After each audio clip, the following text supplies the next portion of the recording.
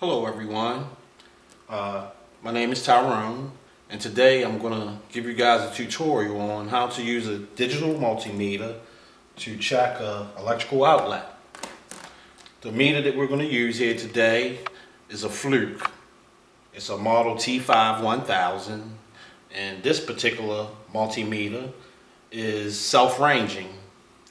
And what that means is if I dial in to check voltage, amperage, or whatever variable I'm trying to test, it will automatically adjust to that particular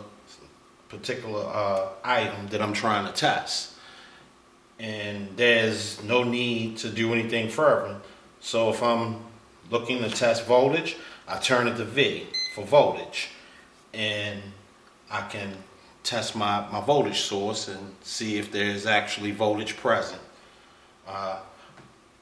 Before I go into actually testing the outlet, I'm going to show you a few things about the outlet that's very important that you need to know.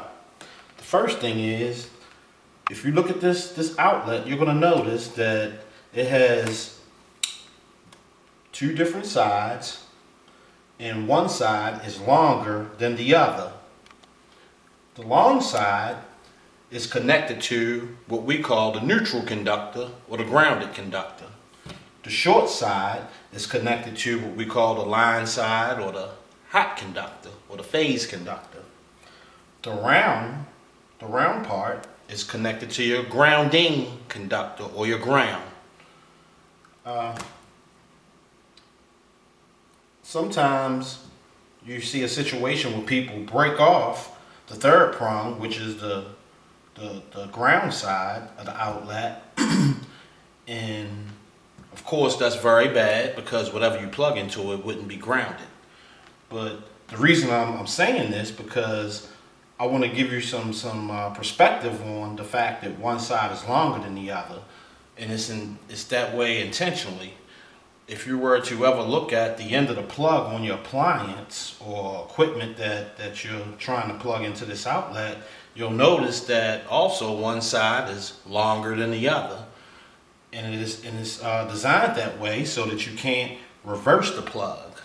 If you were able to actually reverse the plug, you would more than likely damage whatever it is you're plugging into the outlet.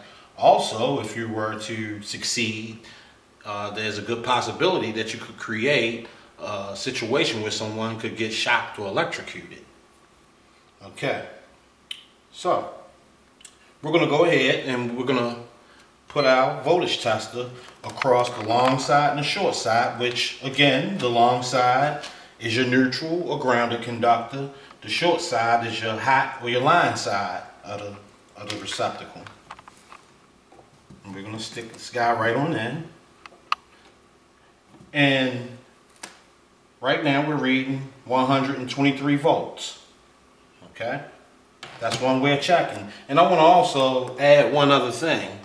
When you go to check an outlet, you should always stick your prong in the long side first, which is your grounded or neutral conductor. And the reason for that is, if I was to stick the test lead in the short side first, this test lead that I'm holding is now energized with 120 volts. And that could also be a dangerous situation if you were to go in between it and something that's grounded.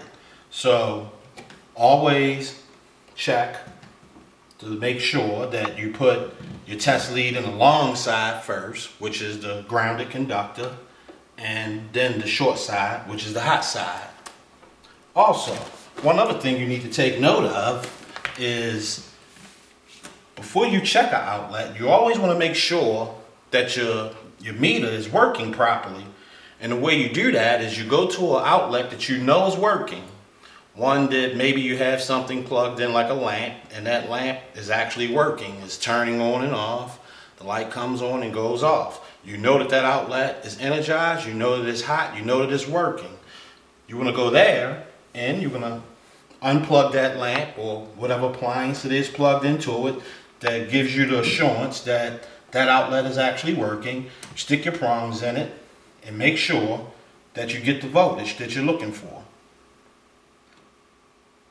So, quick recap. Before you check the outlet that you intend on working on, you want to make sure that the meter is actually working by going to an outlet that you know that is on, that is actually working, and you want to check it first. Make sure that you get voltage. That lets you know that your meter is working properly. Move on to the outlet that you intend on working on. Go between the long side first. Stick it in first in the long side, which is a neutral conductor. That way you're not holding a hot prong in your hand. Then you stick it into the short side and read your voltage. Now, there's actually two ways to check an outlet. The way I just showed you, going between the hot wire and the neutral conductor.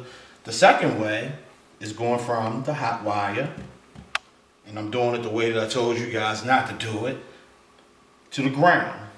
And you should read 110 volts or 120 volts or whatever the voltage is at present at the outlet.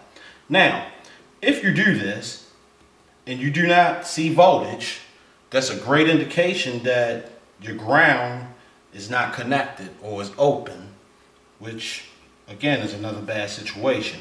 Also, you want to make sure that your outlet doesn't have the polarity reversed. If you go from the long side of the outlet or the neutral side to the ground and you read voltage, that means that the outlet is wired backwards, meaning that the hot wire is on the neutral side and the neutral side is on the hot wire. So these are some of the things that you want to look for when you're testing this outlet, aside from actually making sure that it's off if you're intending on working on it. So give you guys a quick recap. Always check your voltage test on a known live circuit. Make sure that it's actually working.